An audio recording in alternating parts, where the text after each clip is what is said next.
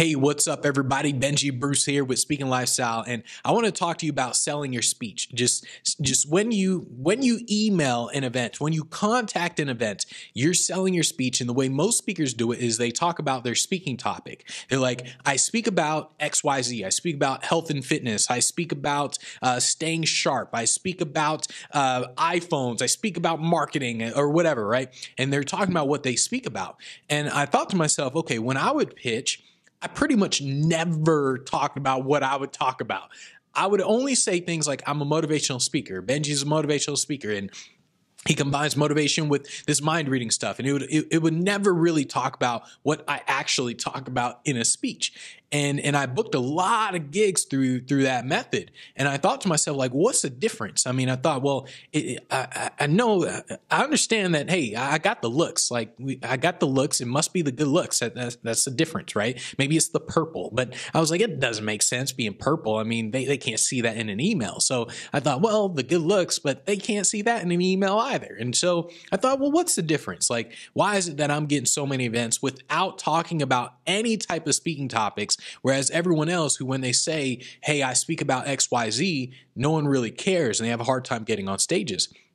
And I realized the difference is that they would talk about their topic and I wouldn't, right? I would basically brag about myself. They would talk about their topic. And if you're selling your speech based on your topic, then you're not really selling you. You got to remember the purpose of your pitch isn't to get them to pay you right there and then. It's not to get them to pay you 10 grand, 20 grand or whatever right there from reading that one email. Nobody's going to do that. Nobody's just going to be like, all right, I'm reading an email. They're talking about their speaking topic. Wow, let's give this guy 15 grand.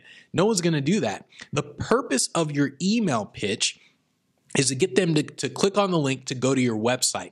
That's it. That's all you want to do is create enough curiosity to get them to go to your website. And so the reason why my pitch worked so well when I didn't talk about my topics is because I would brag. I would say he's been hired by XYZ companies, Aflac, AAA, Remax, Intel, Best Buy, and I would just list all these companies. And you can see the videos here on the website, and he does this really cool thing with mind reading or whatever.